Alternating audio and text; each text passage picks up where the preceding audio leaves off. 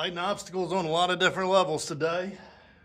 First of all, yeah, as soon as Mary Bruce gets here, we're gonna start simulating some brakes again, seeing what we gotta figure out there, figure out our storyline. We'll get to that later, but yeah, right now, realizing this, we're in the training center, and for the most part, this is where everybody is. And used to, this machine was kind of up here, so you kind of rolled from here right up into here, and that worked really well. Well, this machine is twice as large and doesn't really fit over there, so now I was thinking I was going to put it over here. I'm thinking I got to get a new TV, and I was trying to work through some ways to even put this in, and then I realized, well, wait, while you're working on it, shoot, now we can't see the monitor.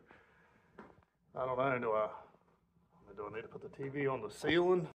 Part of it, this machine is to make it as real life as possible.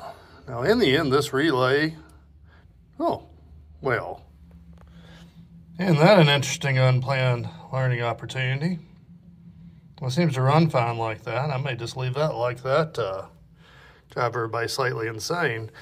But yeah, this relay during one of the exercises is bad. Now, just because, I want it as real life as possible, they can't pop this relay out and it look perfectly new. I try to put them right in the situation where they feel like they're at the plant. I want them to pop this relay out and, see the smoke on it, smell it, be like, oh yeah, that thing's bad. Try to really get into all their senses to help them learn. So either I need to run a boatload of current and fry the contacts, or I could probably burn the coil. Really, we're just looking for the smoke, and then I'll take the cover and everything off, and that's how we'll contain the magic smoke. And I'll put it on a new relay. Start by trying to hook 120 volt to it across the coil. I don't think this is going to be enough. In fact, this is a common mistake, but just in case it's neat. Power. All right, so the buzz is really bad.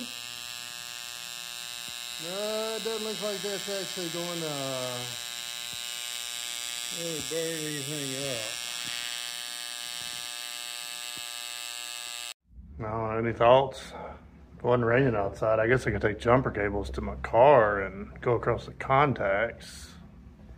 Even then, I don't know. I think that would just make a burnt spot on it and it would quit. I'm about to think about this. All right, maybe I get this totally wrong. Usually it's a table right here. If I get the table out of the way, then the trainer would fit here. Then the TV could be back where it was, and we're back to all sitting on the floor, crisscross applesauce. Well, I laugh when people ask me if I can set up training at their facility. Place this big, and I done spent an hour moving one machine around trying to figure out how to make it conducive to learning. They want to know why in the world I can't set up with a couple of trainers in a conference room. Which they would give me this wall back. I could put the smart cell back in there, although I need the smart cell in the new training room.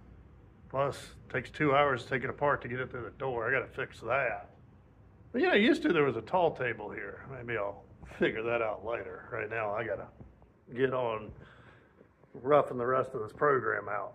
One unplanned learning opportunity with my trying to burn this relay up. While I wasn't able to smoke it, I did burn the LED light out of it. I don't know, I may leave this like this. I'm not really sure yet, but you can see the indicator right there. Hopefully got the finger smasher solved. Got this nice little latch thing here, and you just slide it right out to the end.